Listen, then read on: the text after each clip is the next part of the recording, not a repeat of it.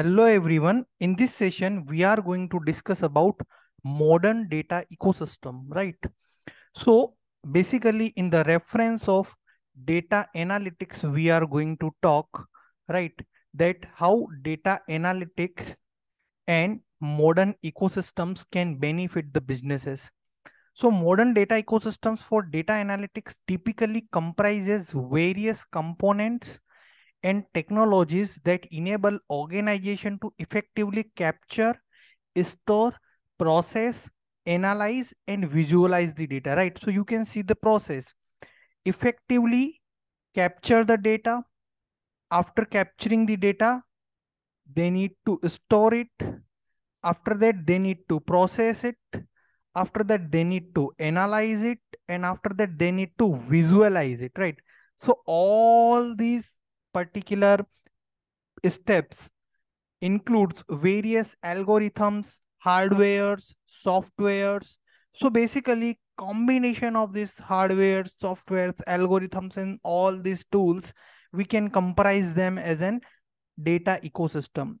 If you know the simple word ecosystem, and if I tell you that we are having some rainforest, right? Some animals, some birds, right? Some sources of water, and these are going to form an ecosystem, right? Like Amazon jungles and many more, right? You know about it. So similarly, in the reference of data analytics, you know that how big data is. And to visualize that, we need such kind of tools, right? Which are going to capture, store, process, analyze, and visualize according to the need.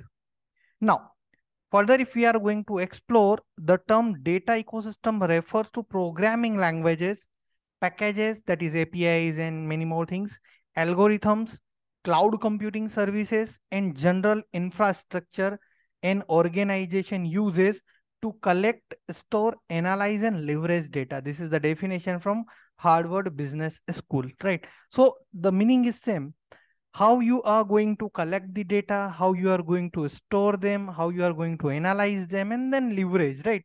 So ultimately, from raw data, you need some meaningful data. And for this process, in meanwhile, you are having some algorithms, you are having some softwares, you are having some hardware, some important tools, and many more things that all are part of this data ecosystem, right? Or we can say that modern data ecosystems, if we are talking about the latest emerging technologies in it, right?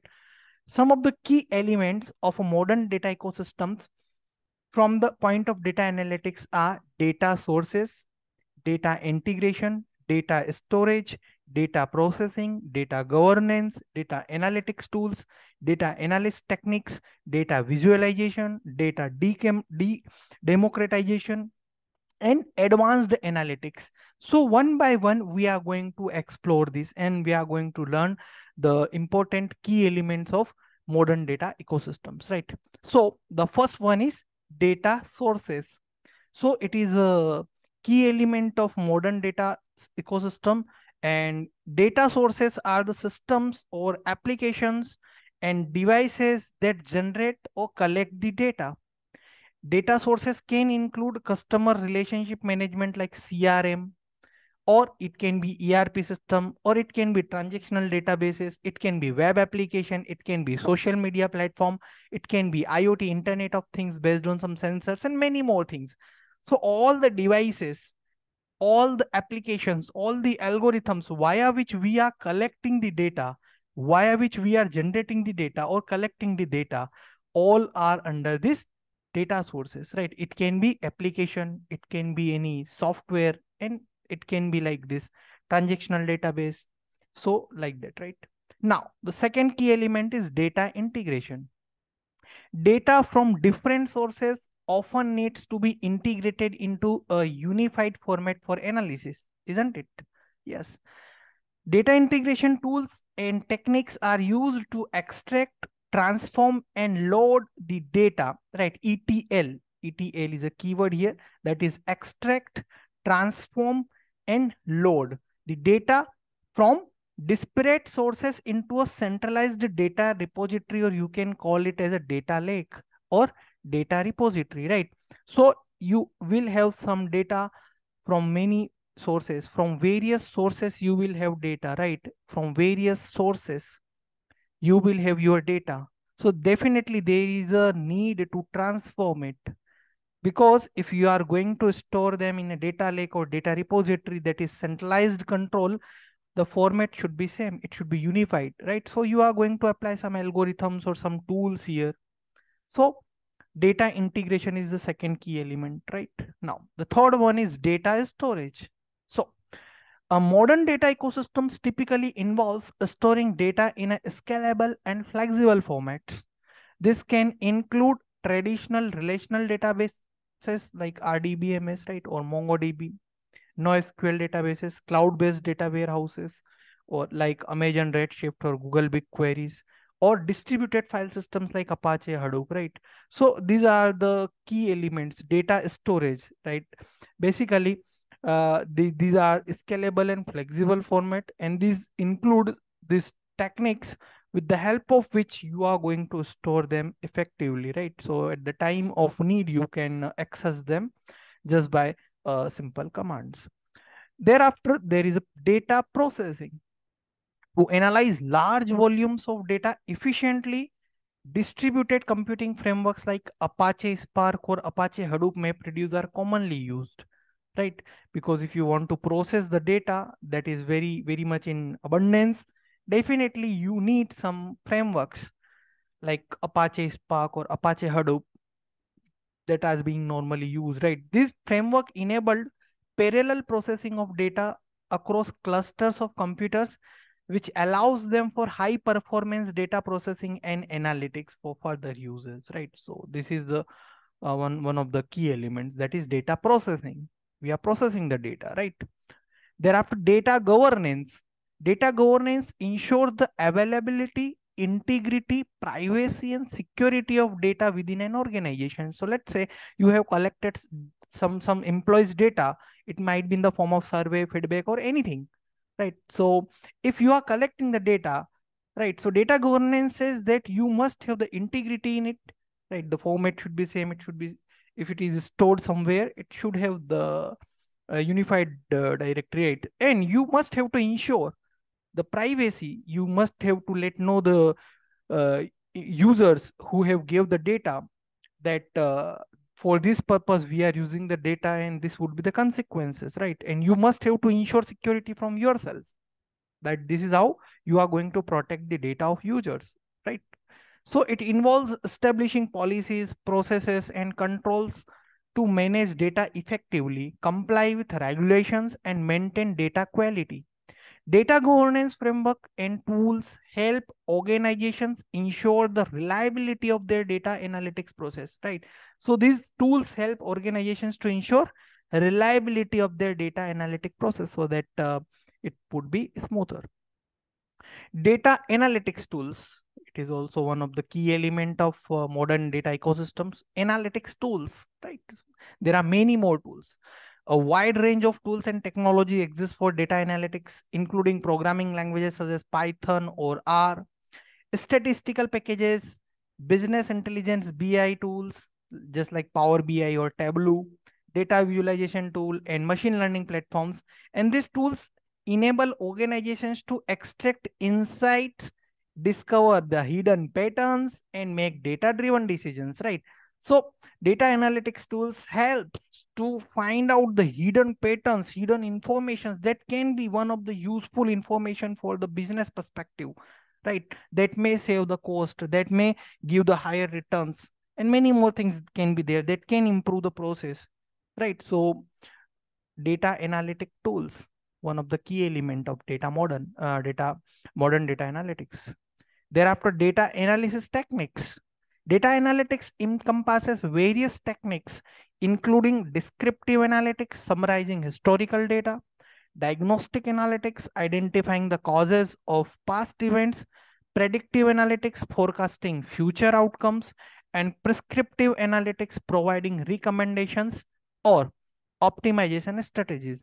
Basically, these are types of data analytics which we have discussed in lecture 1. In lecture 1, we have discussed what are various data analytics types of data analytics, right? So descriptive, predictive, right? Prescriptive.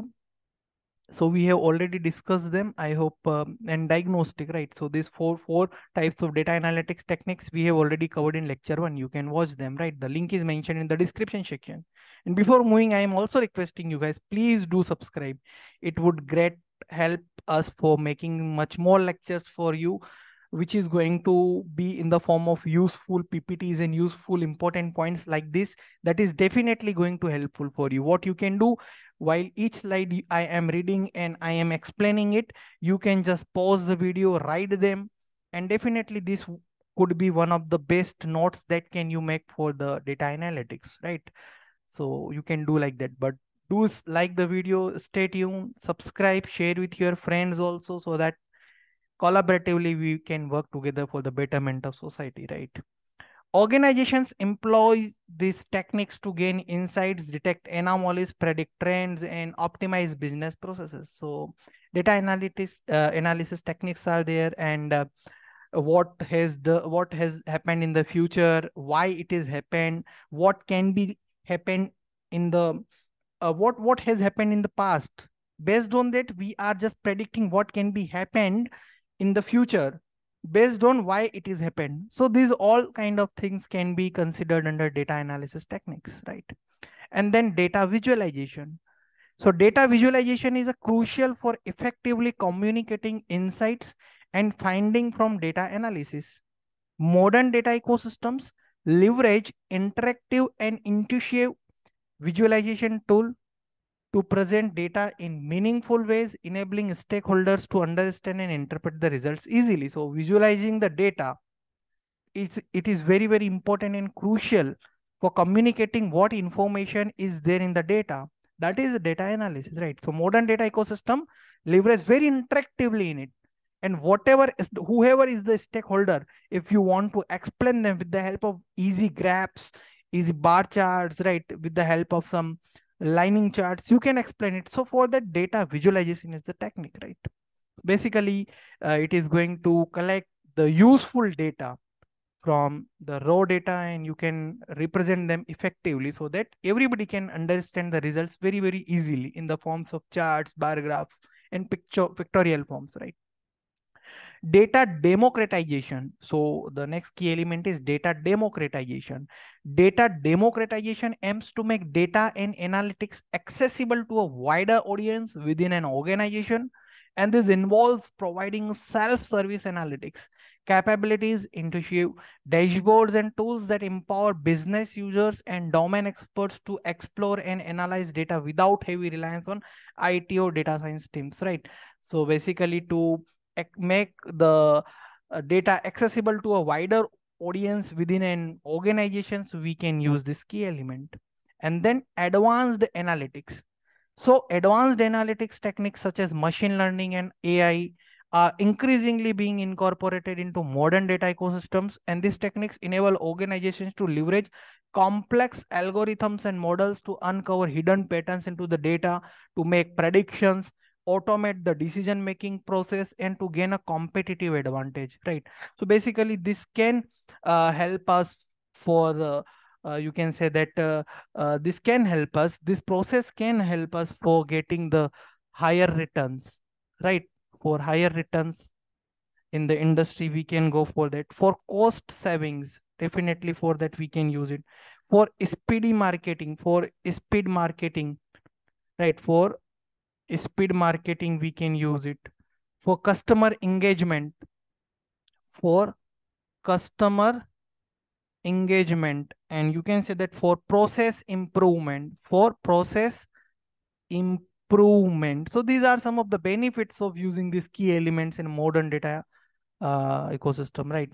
So if I am going to make the final conclusion of this modern data ecosystem uh, topic which we have discussed briefly, modern data ecosystem for data analytics encompasses data integration, storage, processing, governance, analytics tools, visualization, democratization, and advanced analytics techniques.